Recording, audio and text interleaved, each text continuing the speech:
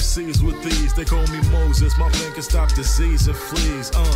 Hey students, welcome to episode 51 of the Film Student Podcast. I'm your host, Tony Lazzeroni. My guest this week is Morgan Allen from the Yellow Cohort.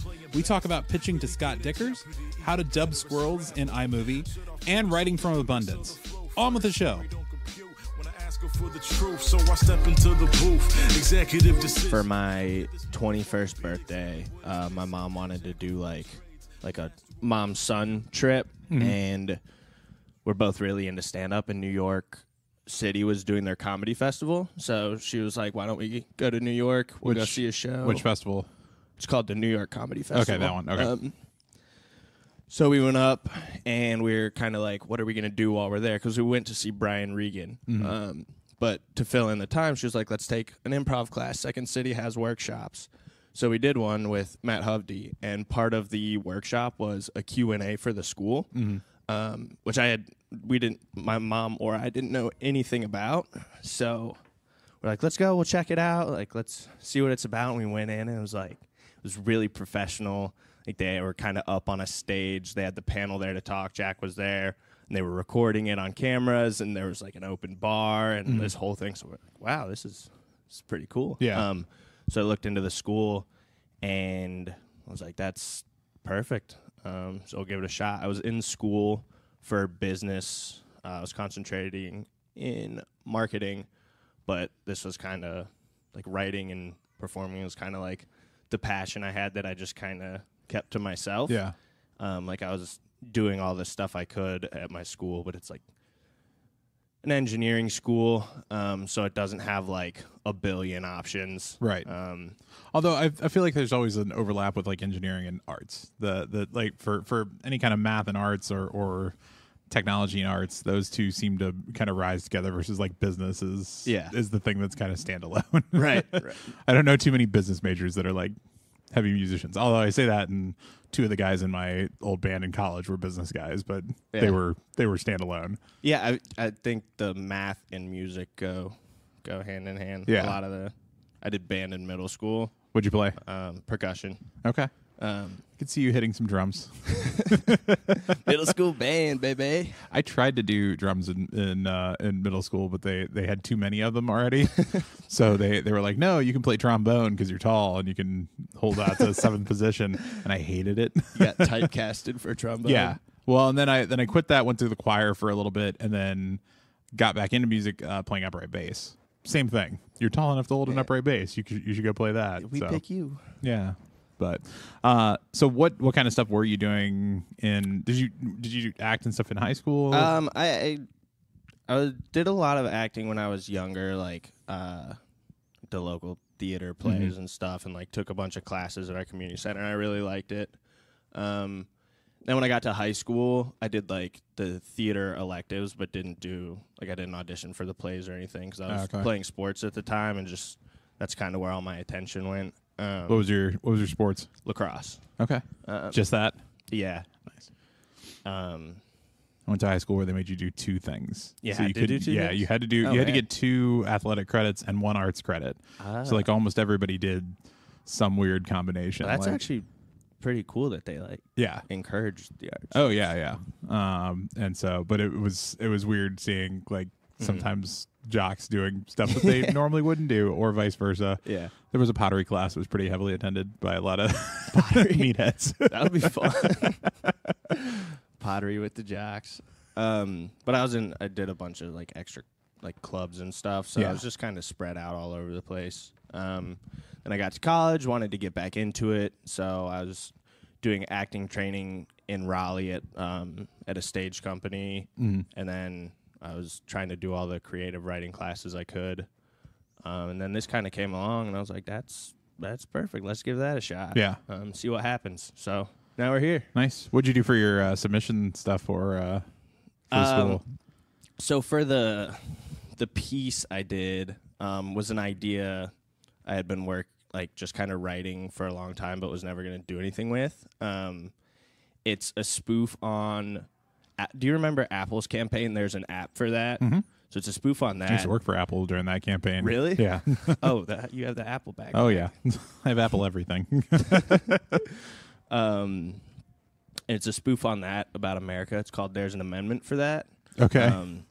And I had the intention of making it like an ongoing thing, and then I just wrote it as a script, and I was having a conversation with my brother about my application because I'd never done anything. Like, I'm really bad at technology, so producing it was kind of the big roadblock. I was like, well, I can just submit it as a script. And my brother's like, why would you do that? Just go ahead and give it a shot. They're not looking to see if you can run a camera. They just want to see like what your voice is. So my brother helped me like over my winter break from school, worked for a while on that, got it made, nice, and put it on the application. I rewatch it sometimes. I'm like, wow, like the lighting is horrible, the sound is bad, but I'm like, well, but that's the thing. Like that's not the concern here. Right. It seems to be way more storytelling. Right. So if you're doing that part right, like you can find people that'll do the rest of it. Yeah. You can hire somebody like me that can use the camera. That's not my. I think my term 3 budget is all gonna be an editor and a DP. Get the best. Spend a good amount on sound. Spend more. Oh, I was just. Did the workshop for the new class coming in for camera and lighting, and I told him, I know you're here for camera and lighting, but the most money you should ever spend on your set, or the most talented person that should be on your set besides your actor and you all, is your sound person. And then like, you picked me for sound for your final. You did great. I don't know what you're complaining about. But no, like if you've got the good equipment for it and you've got smart people that can run it, like it makes it such a difference. Because you can have something that looks like crap and sounds great. Sounds good. That will still sell. I mean, look at Cloverfield, Cloverfield looked fine. That's not the one I think. Blair Witch Project. That was the like new one shot or the on, old one? The old one, the one that was shot on like VHS, but the audio's still all good, and that's what really matters. Dude, I watched that for the first time like last year. When I was growing up, like hanging out with my brother and his friends, we lived kind of in a rural area, so we'd be like out jumping on the trampoline at night, and you're just surrounded by woods. And my brother's friend would always tell the Blair Witch story, and it freaked me out so much. Like we would go inside, and I never watched it. And like a year ago, I was like, I need to see what that was actually about. Yeah, is this older brother, younger brother? Older brother. 2 years old. What does he do? He is in DC right now, actually. Where I came from. Yeah, I think he lives right in the National Mall. He works for a consulting firm. Like most people in DC. Yeah. If you're not working for government, you're consulting the government. Right. He's consulting the government. So is he still working right now with the strike and everything? Yeah, okay. they're privately employed. He was actually consulting for Australia for a good bit of his. He's only been at this company for I think less than a year. Yeah. He switched. A friend of mine's working for a private contractor though, and she actually ran out of stuff that she can bill hours on because they're not open to accept new projects coming in. So even though she works for a private employer, like she's stuck effectively furloughed until government. Yeah. Jeez. So after the current project she's got is done, she's kind of done until they reopen. She's gonna need to stretch that project.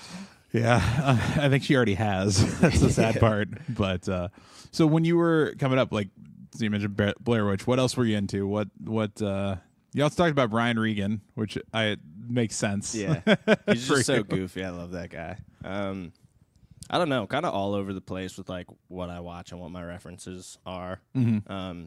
I don't think I watch. Well, I do. I watch. I like the adult cartoons that are kind of mindless that you can just put on in the background, like Family Guy and Archer. Mm-hmm. They're like when you pay attention to them, they're funny, but you don't have to. Right. There's like 3 jokes that you'll be able to pick up with no context of anything else going on around in the story. Right. Yeah. You can put it on like while you're making dinner, or like texting, and just doesn't matter. But I don't think I have a specific type. I'll kind of watch just whatever's popular, what people are talking about. What was your favorite thing coming up? That's such a tough question. Favorite thing coming up? I think the Monty Python was probably my all-time favorite. Yeah, the Flying Circus, the show, or no, the movies. The movies. Movies, yeah. Well, specifically the King Arthur. The Holy Grail. Yeah. Monty Python and the Holy Grail. That's it. That one's amazing.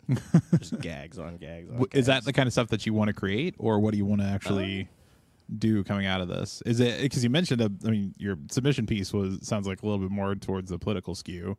It wasn't so much political as just kind of like it didn't take a political stance on anything. I kind of try to shy away from that because I feel like so much of current comedy is political based. I'm just trying to stay away from that. I kind of like to write a variety of stuff. I don't have like a specific thing that I always like to go to. I just, whatever you can make funny, that's what I like to try to do. Whether it be a bunch of gags or like one long reference to something. It's kind of all over the place. I don't really have a narrow mindset on what I want to do or gonna do. Just kind of whatever comes my way. We'll see what we can do with it. Is your goal in the long run to be a writer more so than director actor, or? Well, I want to do it all. Yeah, of course, everybody does. So I've met a few that are like, I can't do on camera, but everything else I want to do. Right. But yeah, I think I fall into that category of want to do it all. Yeah, whatever actually happens. But we shall see. Yeah, we'll let time tell that story. Yeah. What have you? So you now just wrapped your first term. You're into term 2. You're now the rank old timers in the building because of the gap between classes. I know it's ironic. It feels still so new. Yet you're the veterans. We're the head of the pack right now. Yeah, got the new guys looking up to us. What'd you get most out of term 1, and what do you like so far in term 2? What I got most out of term 1 is the just create from abundance kind of style. Like, just keep your mind open to whatever the task may be, and just look at everything and think, how can I make that into something real? How can I make that a story that people would actually pay attention to for more than 30 seconds? And how can I make it funny? Did you do the 10 ideas a day? Did Kat have you all do that? Not a day, a week rather? A week, yeah. Yeah. And have you kept up with it at all? Not like a good student would. I get so sidetracked. I'm like, oh yeah, I got to do that, and then I think about like a different thing, like assignment we have, and that just goes out the window. Yeah, I got to 75 on that list before I sputtered out. But then it was great because through the rest of the entire time here, I was constantly going back to that list and pulling pieces. Yeah. And so now I'm at the point where I'm like, all right, first part of this year, I just get to go replenish that list and keep on pulling from it for the next 6 to 12 months. Yeah, I gotta go through and do an organizational sweep. My problem with that is I'll just write it on a random piece of paper. Or on like just whatever's near me, and then I forget where I put it.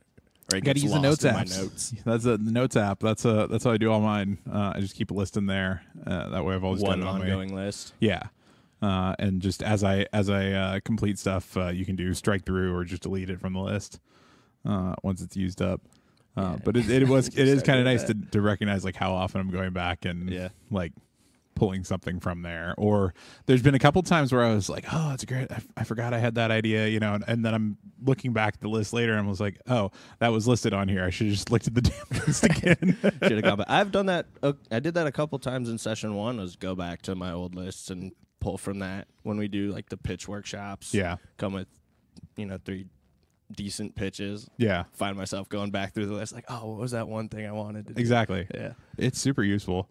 And then you all got to I'm a little jealous because you got Judd Apatow in term 1, and we had to wait all the way until the end of our term 3 for that to pop up.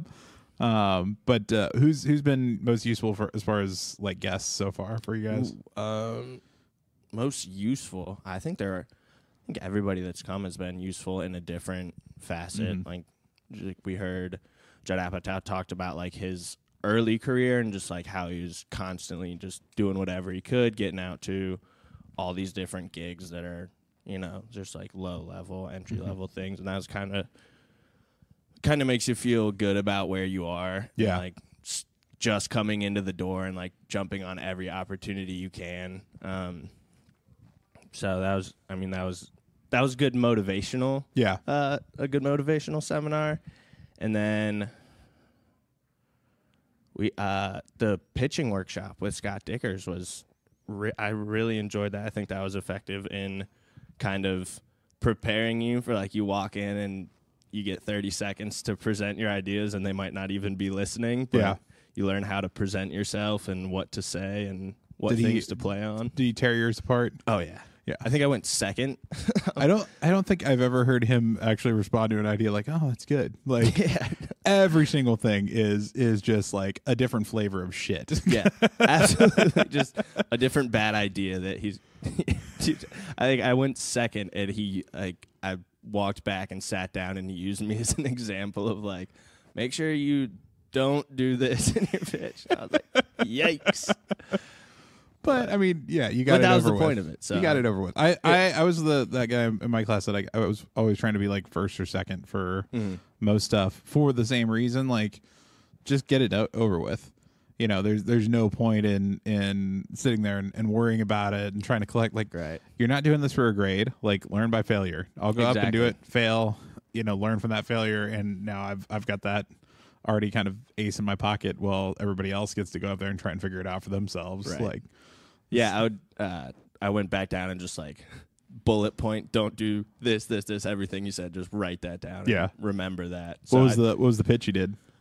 I did a couple. I don't even remember what they were. They were not. Is that you actually don't remember or you just don't want to pitch it to me? I don't remember.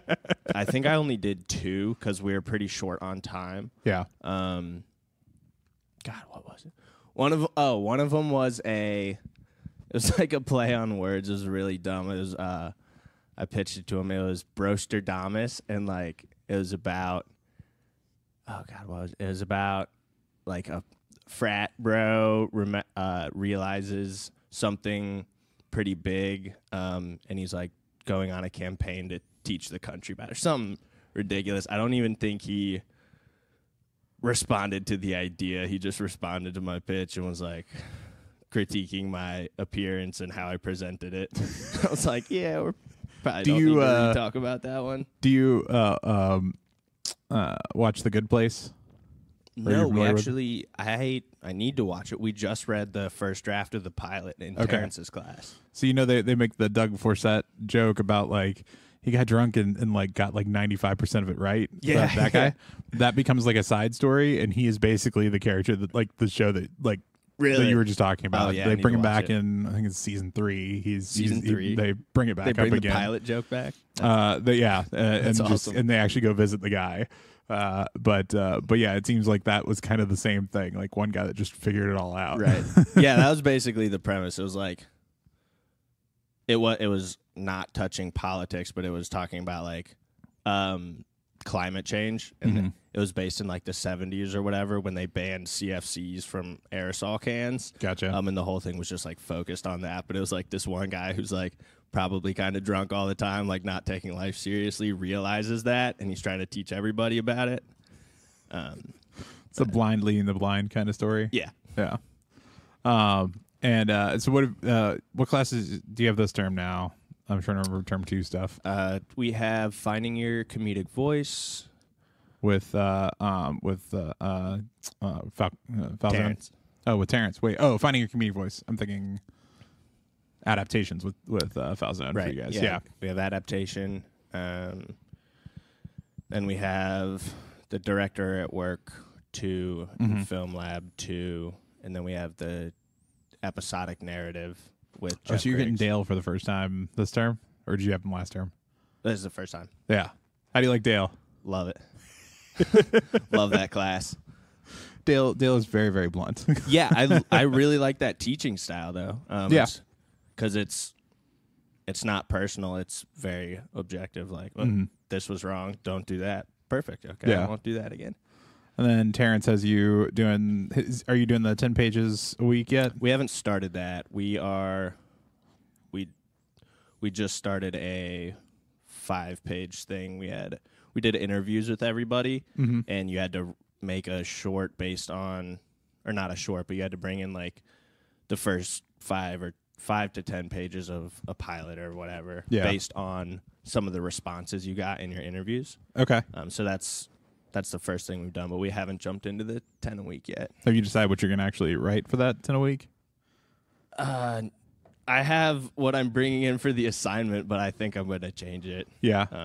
So I got a lot of the questions I asked because he had prefaced it with, these are to generate ideas. So for my interviews, I just asked the most bizarre questions. Okay. And now I'm trying to create with just these absolutely bizarre scenarios.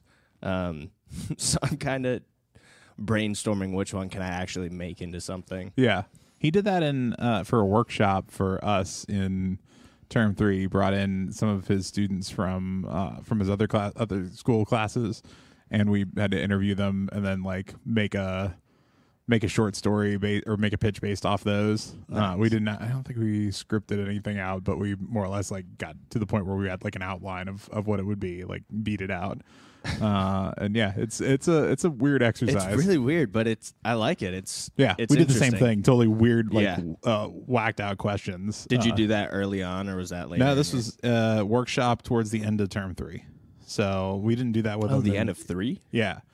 We didn't do that in classes. I think that's something new that he's trying, and that's actually kind of the cool thing with this set of teachers is that they are still kind of tweaking things and experimenting and trying out different stuff, and so there's going to be things that you all get to do that we didn't do based on feedback that we gave. You know, I'm interested to see if you end up doing an adaptation project of someone else's stuff. Of someone else's from the cohort? Yeah.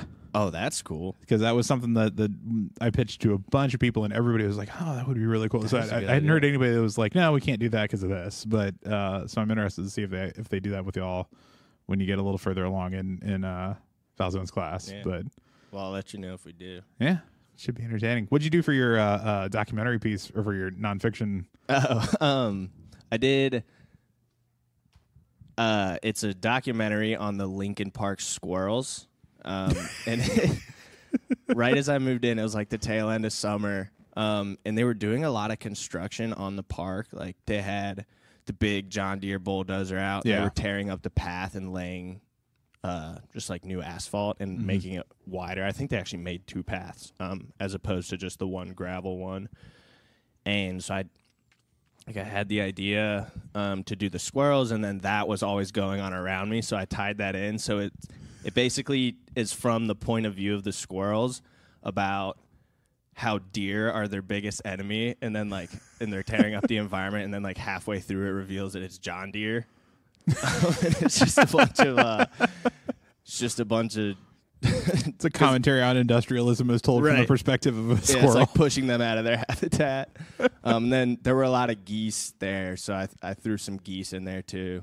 I feel like you and Vivi need to talk because we did actually. She sent me her ducks documentary, the ducks documentary, and she also did her final about a squirrel, about a couple chasing a squirrel with the keys. Yeah, I like that. So I gotta send her mine.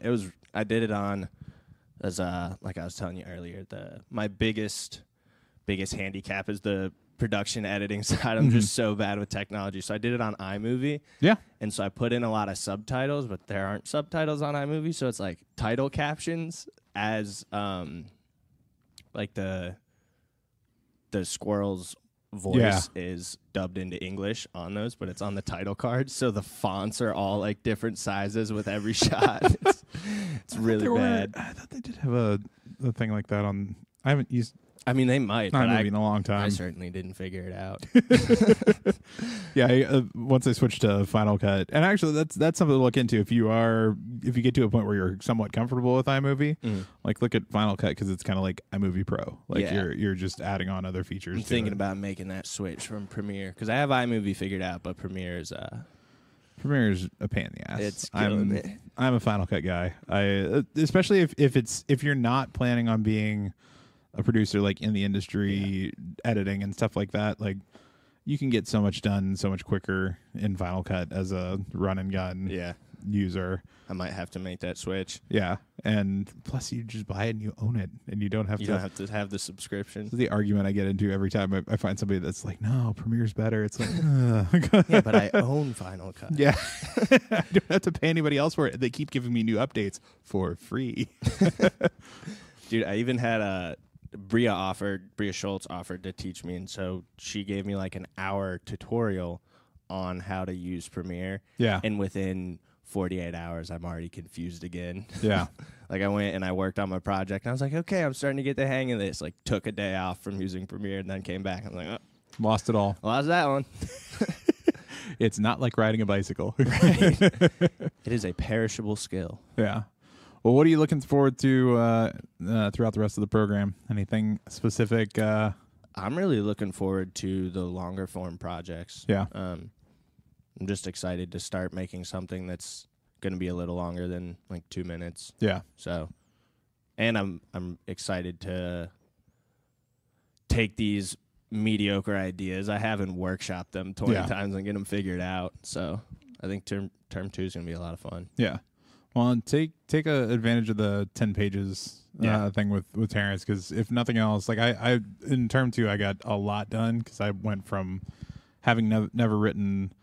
Like I'd co-written a pilot, but I'd never written one on my own, to having a finished pilot and most of a finished feature done in term 2. In term 2, wow. So that I got into term 3, kind of figured out what was broken about the feature and powered through, got the rest of it done, and then got to revision stage. Awesome. But you can get a lot of that done in term 2 just by forcing yourself like 10 pages, 10 pages, 10 pages. Sit down and do it. Yeah, and it's good too because he'll do this with y'all too. But he had us each week. Finish the pages on a different day or schedule and write in different locations.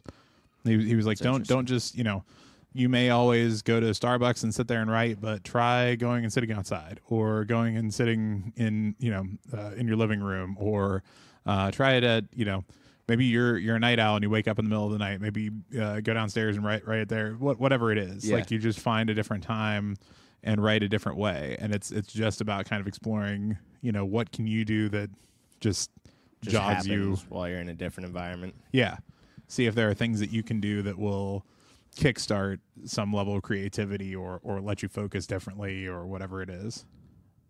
I think that'd be very helpful. Yeah, I get so stuck.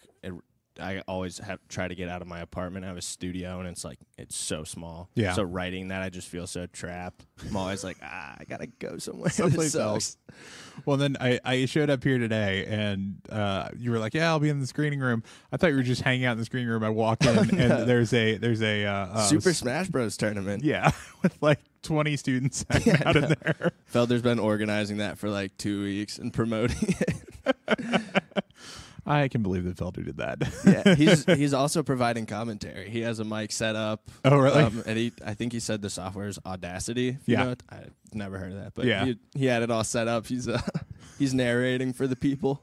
I was thinking about this the other day that because I'm trying to put together a podcast network for Second City, like trying to pitch that. And one of the show ideas I had was to do a board game podcast where there's announcers that are just like doing play-by-play announcing of the people playing. Of the people playing board games, and we could even have mics on them too. But just to be able to have that play-by-play with like talking strategy and things like that for a bunch of different board games. Be funny. Yeah, I think it'd be random, but that would be. You'd have plenty of content if the game takes an hour and a half. Yeah.